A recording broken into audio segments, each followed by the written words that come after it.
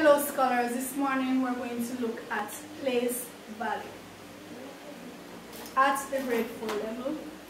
So in the number system, numbers can go up to infinity, right? So the numbers can be very, very, very, very big. Too big for you to count, too big for you to name. At this level, we're going to focus on numbers that are in the millions range, right? The highest place value we're going to go right now is million. But bear in mind, numbers go on and on and on and on and on. Now, they go on in both directions. As you get more advanced in your studies, you will realize that numbers get smaller and smaller and smaller and smaller and smaller to infinity, to negative infinity. And they get bigger and bigger and bigger and bigger and bigger towards positive infinity. Right now, you don't have to concern yourselves with that.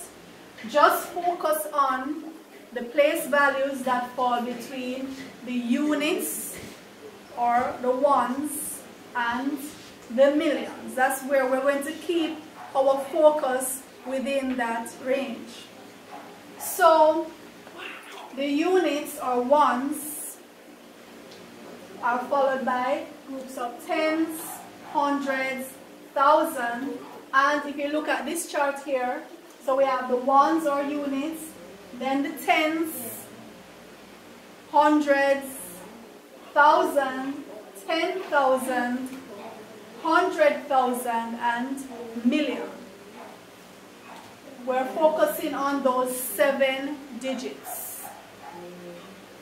So, if we are given a number of, well, a set of numbers, and we are asked to fill them in to see where they fall on the place value chart, we start with the units. Start filling them in from the unit moving to the left. Alright, so we're going to fill in some numbers.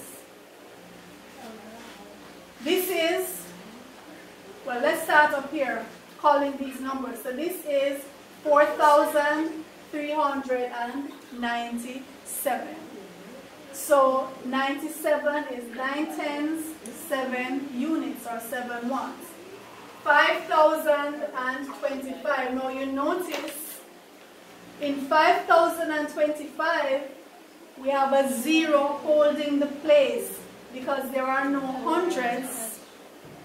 So in the place value system, the 0 is of crucial importance because the 0 is used to hold the place when there is no digit in that place. There is no other digit. So there are no hundreds.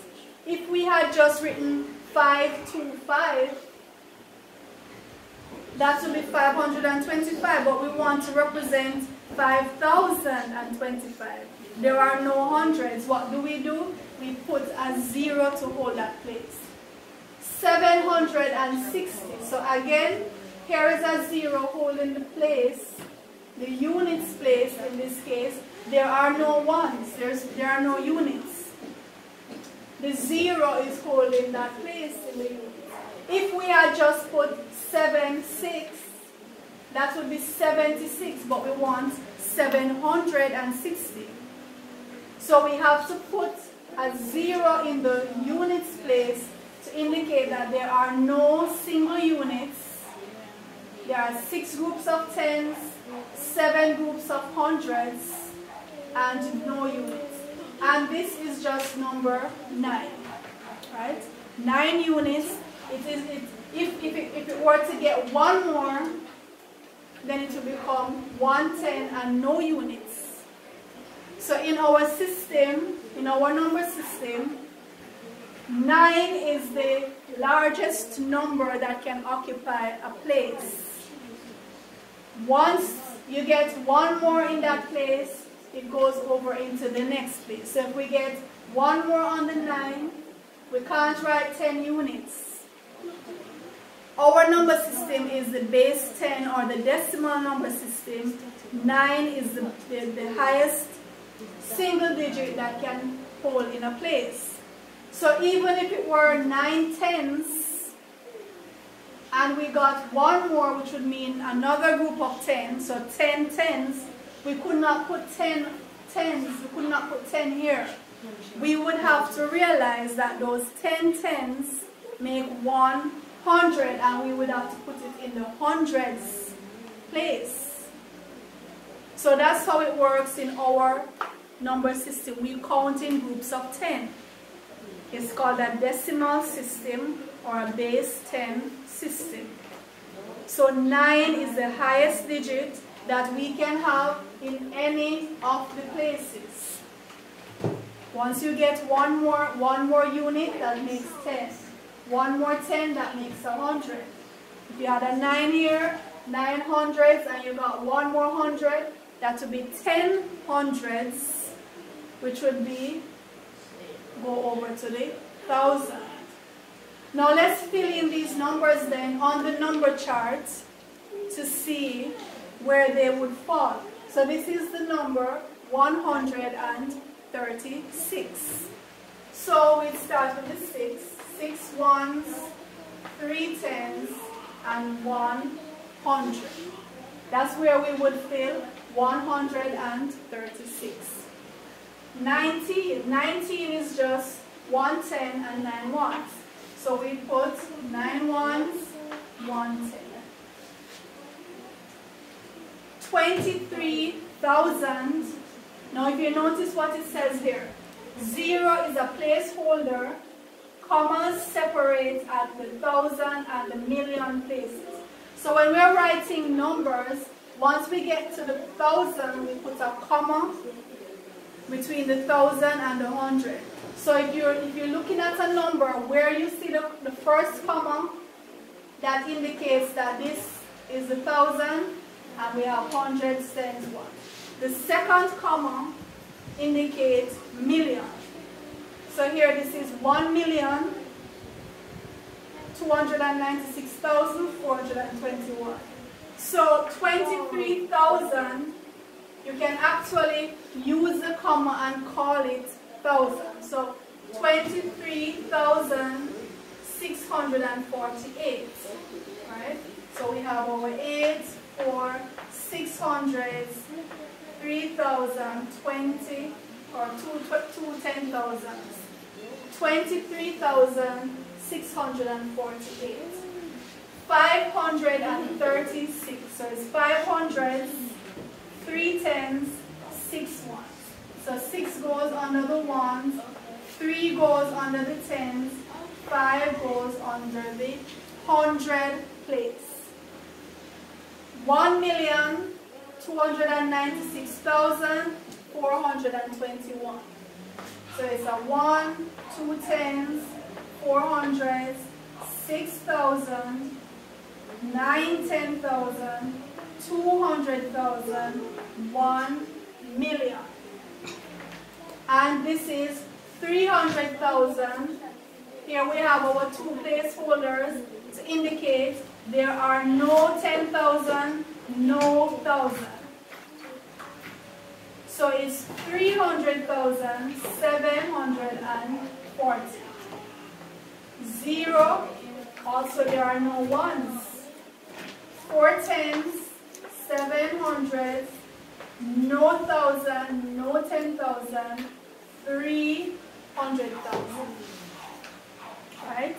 So if we follow the chart and if we get to the point where we can picture this chart in our heads, starting with the units, the ones, tens, hundreds, 1,000, 10,000, 100,000, million. Right? We can picture this chart in our heads, then we can just fill it in mentally. And the more you practice, the better you get at it. Keep practicing and you'll get better at it.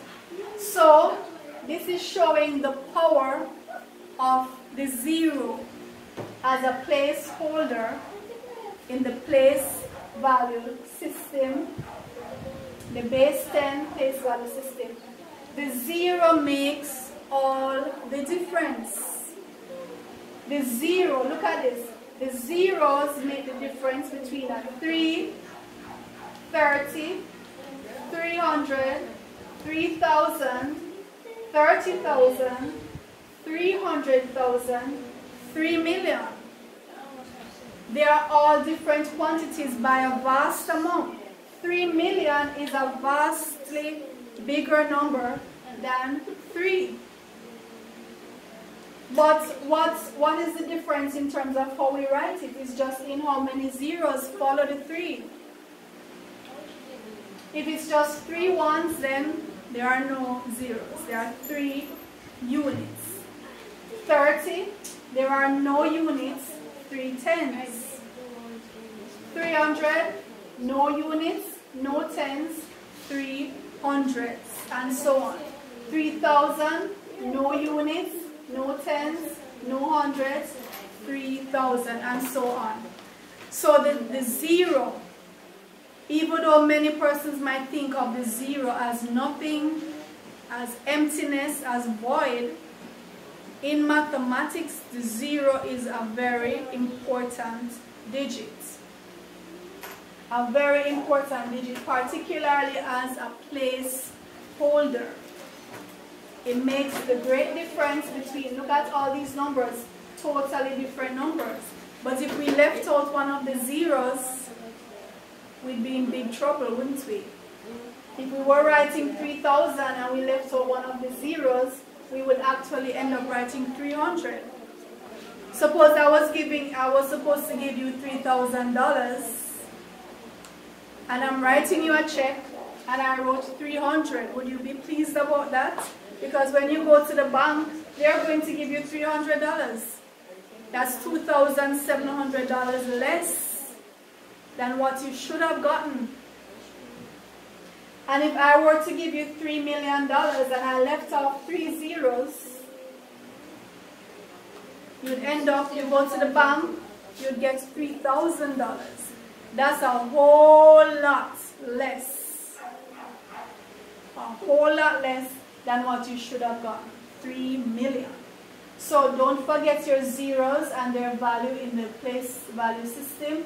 So to recap, we have units, tens, hundreds, thousand, 10,000, 100,000, million. And remember, this is not where it ends. That's nowhere near where it ends. It goes on and on and on. Right? On and on and on. Right now, we want to make sure we master this much. For now, we want to make sure we master from the units to the million. So remember to practice. Get a bunch of numbers and practice filling them in until you have mastered it. And I'll see you next time.